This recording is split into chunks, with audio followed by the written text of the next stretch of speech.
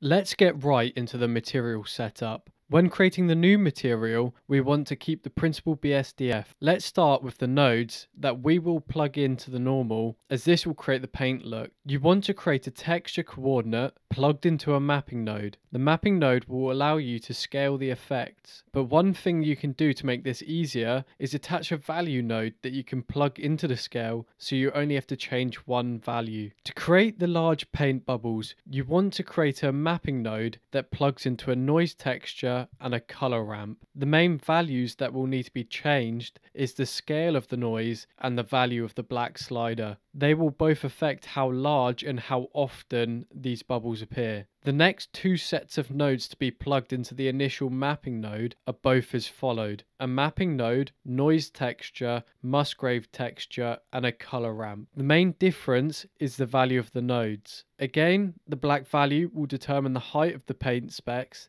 The detail on the noise combined with the scale of the Musgrave changes how the detailing looks. The reason I've set the mapping node to 100 is to get it to the size appropriate for the finer detail. To combine them all together, add two mix nodes. Change them to color, then add in order for them to be combined before it goes into a bump node. The bump node that is plugged into the normal of the principal BSDF should be set near a strength of 0.2, otherwise what we have set up becomes too strong and looks less desirable. Now for the color. You are going to want to create another texture coordinate and mapping node, as this will be able to affect the color independently of the paint effect. Both the Musgrave and noise texture will be connected into the math node, and the color ramp will decide the color. I choose to keep these colors identical, with the only thing that I change is the value, in order to keep them closely matching to keep it as realistic as possible. Now this is where the principal BSDF comes in. You have control over the roughness and metalness, and if you want you can connect a color ramp from the math node into those slots in order to add further customization to your material.